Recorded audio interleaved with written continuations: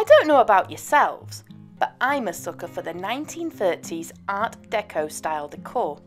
The clean, sweeping lines, the simple, non-fussy design, and the futuristic feel make me feel right at home. Not many people know, but the term Art Deco is used to describe a whole range of designs.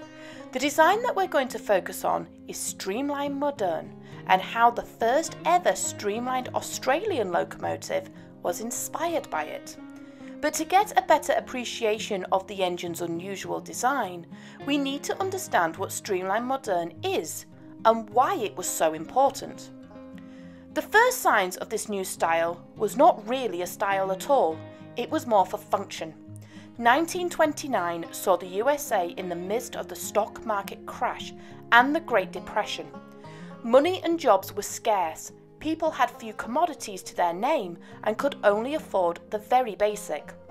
Higher up the consumer supply chain, manufacturers could ill afford to add fussy decorations and found that less is more and that people were buying the most budget of products. At the same time, the great speed race was hotting up.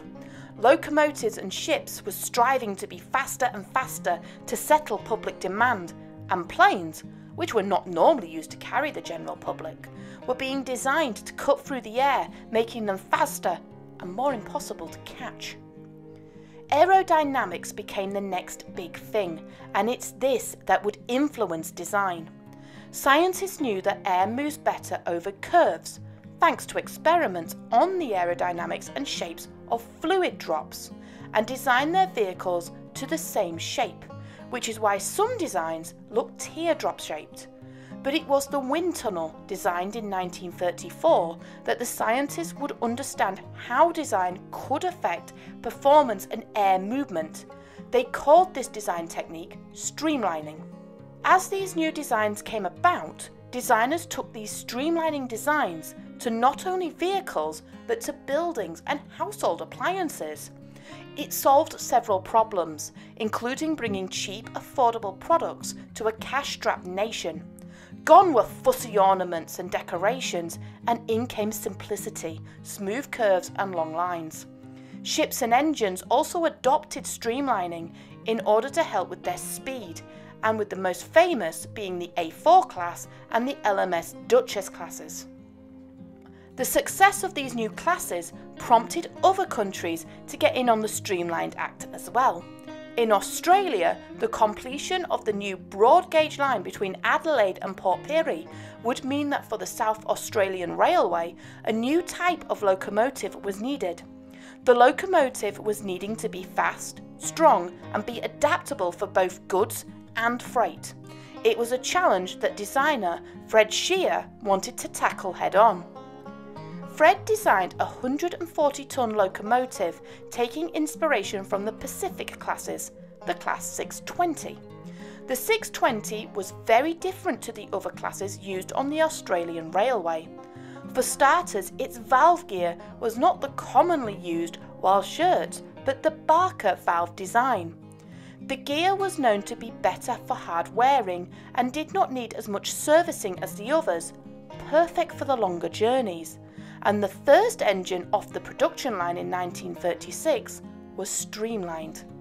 The boiler was covered in the streamlined casing with a grille at the front. From the front, it didn't look too dissimilar from the front of motor cars at the time, and of course the iconic Go Faster stripes that were, to the public, styled for speed. The unveiling, though, was less than impressive, with one reporter describing the new engine as a piece of fluff. 9 other engines would soon follow 620. However, the streamlining was removed and they were put to work. As well as working mainline, the engines were adaptable and were just as good on branch line work with minimal fuss. However, their dominance on the main line was not to last. In 1943, less than 10 years after they were built, they were relegated to the Wilgunda, Bridgewater and Tailem Bend railways just for taking passengers. They were further pushed back in favour of the new Bluebird rail car, and the class started to see the end of its life. The streamlined 620, now named Sir Winston Duggan, was the first to see the cutter's torch in 1961, with the others slowly ending up at the scrapyard throughout the decade. By 1970, only 2 out of the 10 remained. Number 624 is on static display, while 621 had a better fate. 621 was decommissioned in 1969 and was set to join its brothers. However, instead of the scrapyard, 621 was stored away while the Steam Heritage Railway, wanting to save the engine, saved $10,000 to restore it to running condition. It only took 2 years for 621 to see service again, and it was named as Duke of Edinburgh by the Governor of the South Australia in celebration.